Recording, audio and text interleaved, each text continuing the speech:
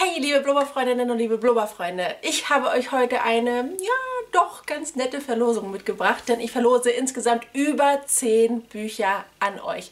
Wenn ihr wissen möchtet, welche Bücher das sind und was ihr dafür tun müsst, um eines dieser Bücher zu gewinnen, bleibt einfach dran. Diejenigen von euch, die Ankas Geblubber schon eine ganze Weile folgen, die ahnen vielleicht schon, was jetzt kommen könnte. Ihr liegt ganz genau richtig, ja, es gibt wieder eine Postkartenverlosung. Auch diesmal verlose ich einen bunten Mix an Büchern. Zum Teil sind es Bücher, die ich bereits gelesen habe und aussortiert habe.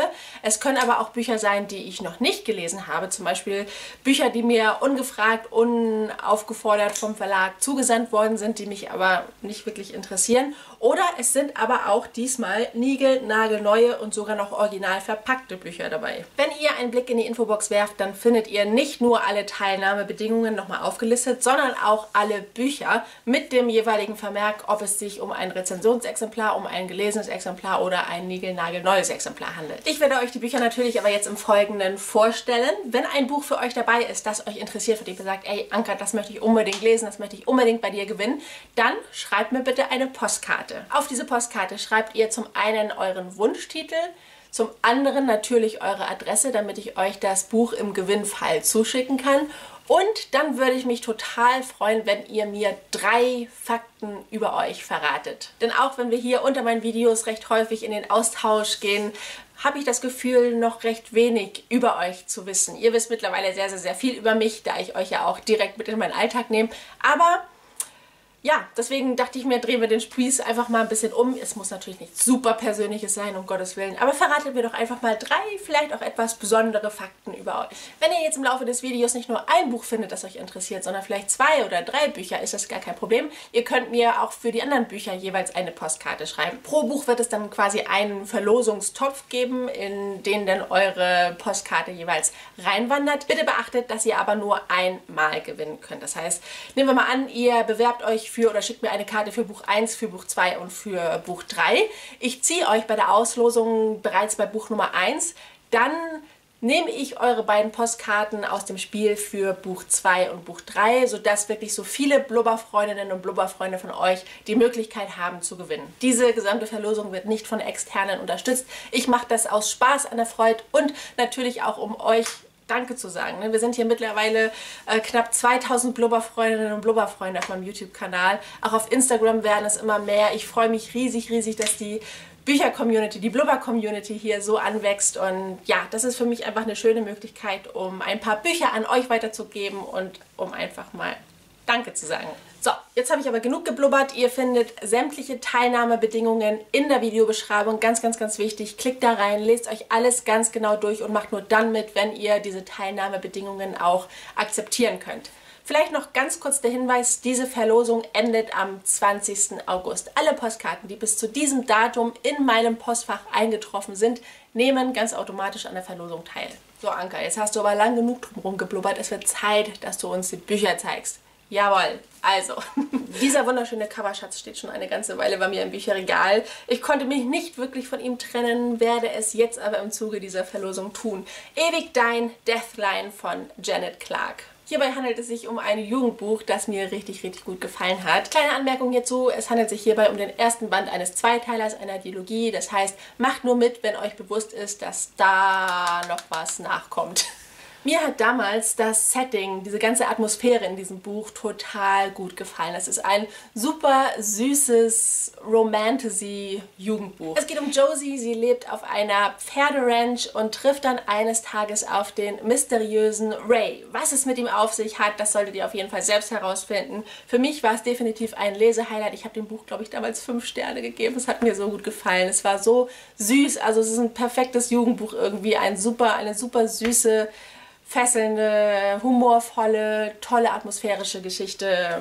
Ja, Ewig, Dein von Janet Clark kann vielleicht schon ganz bald dir gehören. Buch Nummer 2 ist dieses hier. Sadie stirbt sie, wird niemand die Wahrheit erfahren von Courtney Summers. Habe ich erst kürzlich gelesen, hat mir richtig, richtig, richtig, richtig, richtig gut gefallen. Der Hinweis an euch an dieser Stelle, das kann ich vielleicht mal kurz zeigen, dieses Buch hat massive Leserillen, was jetzt nicht unbedingt an meinem Leseverhalten liegt, denn ich habe dieses Buch ebenfalls gebraucht erworben. Und hier hat es einen Nagellackstrich, der kann durchaus von mir kommen. Aber ansonsten lässt sich dieses Buch noch ganz wunderbar lesen. Wie es der Titel schon vermuten lässt, geht es hier um Sadie. Sadie verschwindet von heute auf morgen. Was ihr plötzliches Verschwinden mit dem tragischen Tod ihrer kleinen Schwester zu tun hat, das müsst ihr selbst herausfinden. An eurer Seite steht auf jeden Fall Wes McCrae. Er führt einen True Crime Podcast und ist Sadie auf den Fersen. Buch Nummer 3 kommt in einer ganz außergewöhnlichen Verpackung daher. Das Geschenk von Sebastian Fitzek. Das ist sein aktueller Psychothriller. Ich habe ihn leider abgebrochen. Deswegen darf er jetzt ausziehen. Und ich hoffe, dass jemand von euch mehr Freude mit diesem Buch hat als ich. Hier geht es um Milan. Er ist mit seinem Fahrrad in der Stadt unterwegs und muss an einer Ampel anhalten. Dort hält auch ein Auto an und er sieht, dass ein Mädchen total verängstigt auf der Rückbank dieses Autos sitzt. Sie drückt total verzweifelt und in Tränen aufgelöst einen Zettel an die Scheibe des Autos. Milan sieht sofort, dass dieses Mädchen Hilfe braucht, doch das Auto fährt weiter. Das Problem ist, dass Milan Analphabet ist und nicht weiß, was auf diesem Schild tatsächlich stand. Was auf diesem Schild stand und ob Milan das Mädchen wiederfindet, das dürft ihr selbst herausfinden. Auf einen Thriller folgt Romantik. Buch Nummer 3 ist dieses Buch. Hin und nicht weg von Lisa Keil. Ist ein relativ aktueller Titel, den ich nicht ganz bis zur Hälfte. Ich glaube, ich habe die ersten 120 Seiten gelesen und habe es dann abgebrochen, weil es mir persönlich nicht gefallen hat.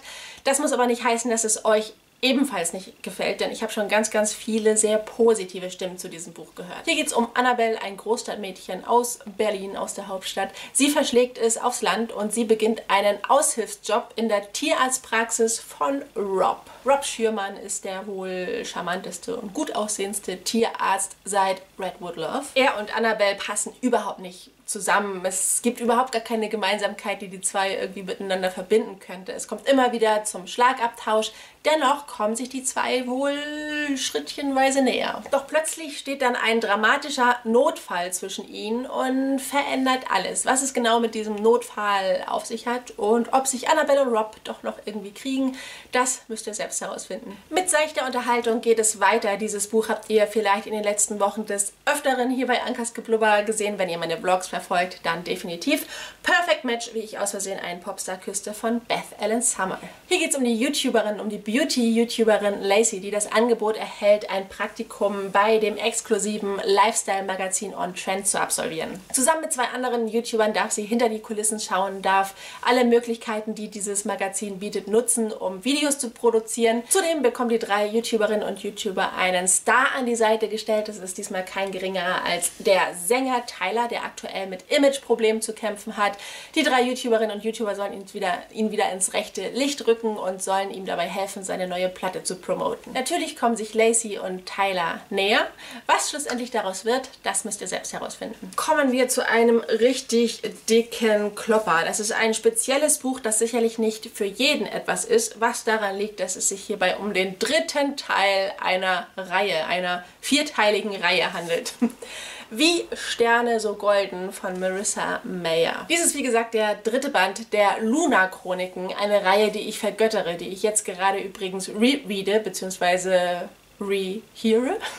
Ich höre nämlich die Hörbücher hierzu und deswegen muss dieser Printband definitiv ausziehen. Er ist wunderschön, aber da ich die Hörbücher jetzt hier habe, brauche ich die gedruckten Bücher nicht mehr. Als es hierbei um den dritten Band einer Reihe handelt, werde ich euch nichts zum Inhalt sagen. Wenn euch die Luna-Chroniken interessieren, schaut euch bitte zuerst Wie Monde so silbern an. Das ist der erste Band. Es sind, vielleicht ganz grob gesagt, es sind Märchenadaptionen verpackt in eine Sci-Fi-Welt mit dystopischen Elementen. Ich glaube, so kann man es vielleicht ganz grob umschreiben. Fantastische Bücher, großartig geschrieben, tolle Figuren, tolle Protagonistinnen, sehr starke Heldinnen vor allem.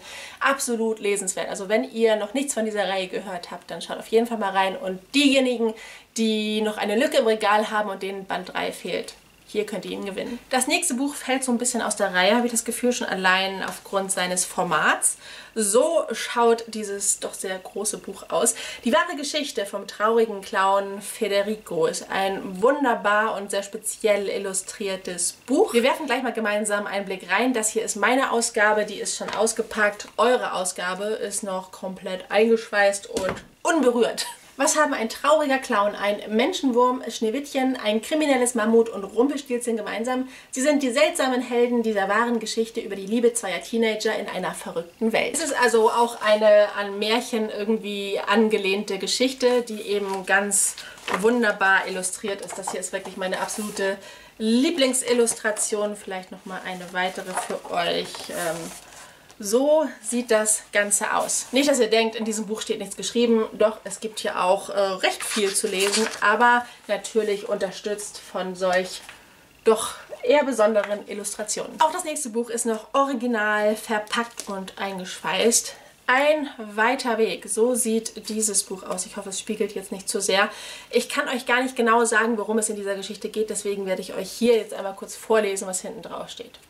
Für sein Pferd nimmt der Waisenjunge Josef einen Weg auf sich, der nicht nur weit, sondern auch gefährlich ist. Doch Sarah ist das Einzige, was ihm von seiner Familie noch geblieben ist. Und Josef wild entschlossen, alles zu tun, um sie zurückzubekommen. Wie es das Cover also schon vermuten lässt, steht hier ein Pferd im Mittelpunkt. Es ist aber kein typisches Pferdebuch, keine 0815 Pferdegeschichte, sondern ich glaube etwas ziemlich Besonderes. Und auch das nächste Buch ist noch neu. Es ist nicht eingeschweißt, weil es das nicht eingeschweißt zu kaufen gibt, was ich auch ziemlich gut finde. Es ist aber ein ungelesenes Exemplar von Ich bin V wie Vincent von Lucinde Hutzenlaub. Hierbei handelt es sich um ein Jugendbuch, das mir sehr am Herzen liegt. Es geht um das Thema Mobbing und Protagonist ist natürlich Vincent, der eigentlich Milo heißt und von Namibia nach Deutschland zieht. Angekommen in Deutschland, angekommen in seiner neuen Umgebung, in seiner neuen Schule, stößt er leider ziemlich schnell auf Ablehnung, aber nicht nur auf Ablehnung, sondern auch auf Mobbing. Was ein YouTube-Kanal schlussendlich damit zu tun hat, dass eine ganze Bewegung ausgelöst wird, das solltet ihr selbst herausfinden. Ja, und das war tatsächlich der letzte Einzeltitel, den ihr gewinnen könnt. Zum Schluss habe ich nämlich noch ein kleines Buchpaket für euch, ein Buchbündel, das ich gern so als Set an euch weitergeben möchte. Dieses Buchpaket besteht aus folgenden 3 Büchern. Zum einen Erika Mustermann, das geheime Leben der bekanntesten Durchschnittsdeutschen, aufgeschrieben von Bettina Peters.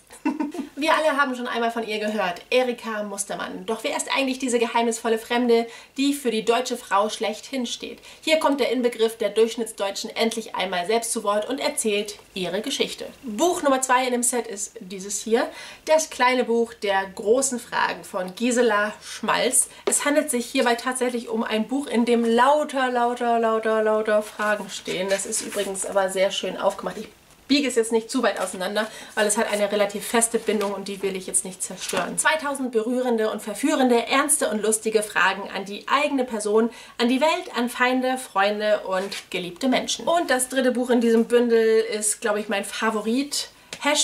#Post this book. Teile deine Kreativität. Hierbei handelt es sich um eine modernere, coolere Version des Buches. Macht dieses Buch fertig. Das heißt, dieses Buch soll am Ende nicht mehr so aussehen, wie es jetzt aussieht. Es gibt auf jeder Seite eine neue Aufgabe, die man mit diesem Buch erfüllen kann. Zum Beispiel, lasst mal sehen, hier auf dieser Seite steht, richte deine Kamera nach oben, finde Kunst am Himmel.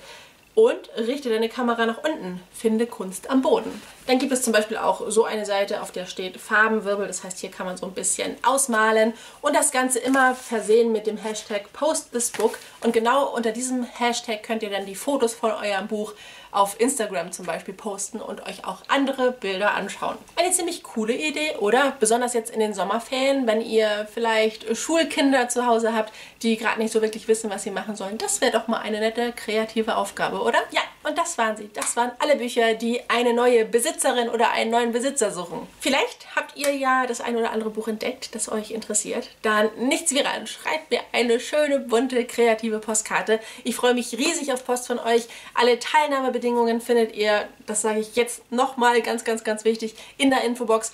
Da steht auch meine Postfachadresse, die werde ich jetzt hier nicht einblenden. Das heißt, ihr seid gezwungen, in die Infobox zu schauen, euch die Teilnahmebedingungen nochmal anzuschauen. Ja, und dann steht eigentlich einem Gewinn nichts nichts mehr im Wege, oder? Liebe Blubberfreundinnen, liebe Blubberfreunde, ich drücke euch ganz fest die Daumen und wünsche euch ganz viel Glück. Ich freue mich riesig, riesig, riesig auf eure Postkarten. Hier bei Ankas Geblubber geht es natürlich in den nächsten Tagen wieder ganz normal weiter. Am Sonntag sehen wir uns wieder zu einem neuen Büchervideo. Wir werfen gemeinsam einen Blick in die Zukunft, nämlich gar nicht mal in die so weit entfernte Zukunft, auf den Monat August. Welche Bücher erscheinen im August? Ich verrate es euch am Sonntag. Und am kommenden Freitag geht es dann natürlich auch ganz gewohnt weiter mit einer neuen Folge aus dem Alltag geblubbert. Liebe Blubberfreundinnen, liebe Blubberfreunde, ich sage an dieser Stelle wie immer vielen, vielen Dank fürs Einschalten. Ich meine es aber auch so. Danke, dass ihr bis zum Schluss dran geblieben seid. Und wenn ihr Lust habt, dann gerne bis zum nächsten Video.